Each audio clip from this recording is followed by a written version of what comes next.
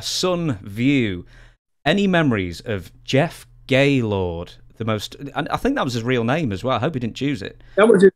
Yeah. From USWA, and was he an off-the-wall guy? And he later spent time in prison for bank robberies. Well, Jeff wasn't, he wasn't a real smart guy. Jeff was a good guy, and he had a good body. But I remember one time he used to pop the pills, but so he was going to. I'm in Mid-South Coliseum, and I'm standing in the back, and I'm watching. Of course, this wasn't as endearing or as entertaining as watching Kaufman and Lawler. But I'm watching Jeff Gaylord and somebody, Billy Travis, or it could have been Jeff Jarrett. I don't know. So he wanted to get up there and jump off the top rope, like with a double axe handle, both hands come down and hit the guy. And he was waiting for it, and he was going outside of the ring, and he got up there on the top rope, and he was a little unsteady. He'd been taking some pills, and he got up there, and he went like this, and he went whoop, whoa, and fell off backwards. I damn near fell down. I was laughing so hard. He could have killed himself, but it was just, and he's kind of a tall guy. He's about 6'2", 6'3", maybe. And I saw him going, and all the crowd saw him going, and then bam. Oh my God, the whole place erupted. But it's not like being, they hope he got hurt or anything. It was just funny. I don't know why people laugh at that. But that was one of the stories that I remember about Jeff. And the bank robbery, I remember he did it, but I don't know where he did it.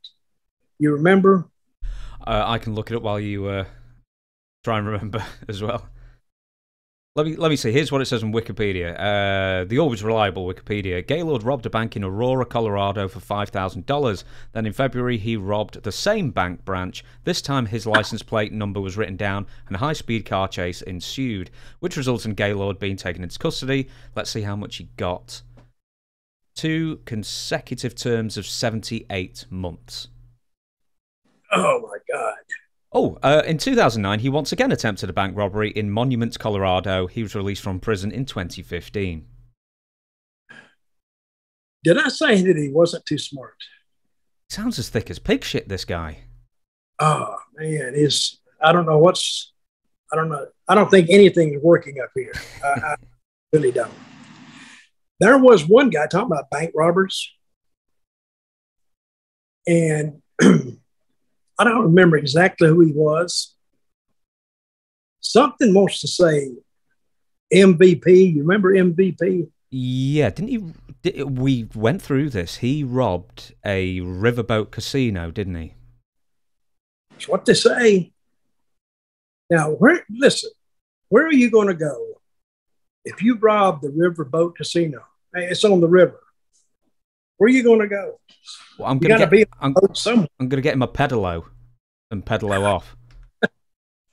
But I don't know. I have met some real geniuses in the wrestling business. But Jeff Gaylord was he's not too far down that list.